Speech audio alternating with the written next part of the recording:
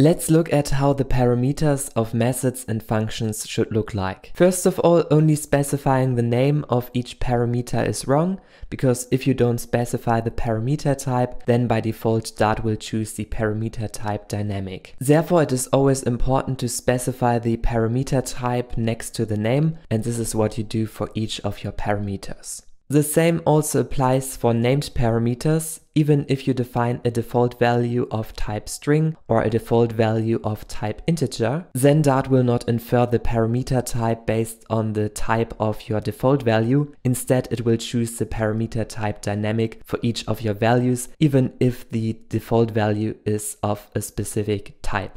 Therefore, the only right solution is to define the concrete parameter type of each of your default values. Let's also look at the special case of how parameters of constructors should look like. Parameters of constructors should be initialized using the this keyword, which refers to the class fields, and inside of the class fields we already have defined the type of each of our fields, and therefore Dart is clever enough to know that this name, for example, has the type string, and you don't need to define it anymore inside of your constructor. The same applies to named parameters inside of your constructor. Here you also don't need to specify the parameter type. And the same also applies to required named parameters inside constructors. Here you also don't need to define the parameter type, since Dart will automatically infer this parameter type from your class fields. Alright, so far we have learned that for methods and functions you should always define the parameter type, and for constructors you shouldn't define them. Next, in case you pass many arguments to a method, then it is good to change this positional parameters to named parameters. With this, you need to define for each argument a name, and the argument itself, the value, is then easily understandable because we know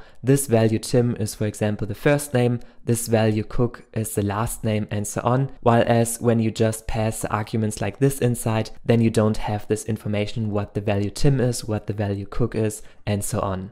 So all in all, this code is harder to read because you don't understand directly the meaning, what each values mean, without looking directly at the method or function signature, while as this is more readable because you directly see, okay, this value has this specific meaning. Of course, if you only pass some values to a method or function, then it is also fine to not use named parameters, or you can also name each of your arguments. Both of it is fine. However, if you pass a lot of arguments to your method, then it is more common to name each of the arguments. Next, you should avoid to describe the parameter inside of your method name. Instead, keep it simple, only use the verb without describing what this parameter is. Let's look at another example to make it more clear. We have a translations class and we describe each of our parameters, so the method name is really long. Let's also look at how this code is normally used. You initialize your class, and then on this object you call the method addTranslation or removeTranslation, and like you can see, this is like really long, and it is also repetitive because you know already it is a translation, so why should you simply call it again translation here on the right side? Instead, you can keep it more simple. To your translations you add another translation, and from your translations you remove another translation. So all in all, you see that the readability of this code is better than the readability of this code, and it is even easier to understand because we add to our translations a new translation,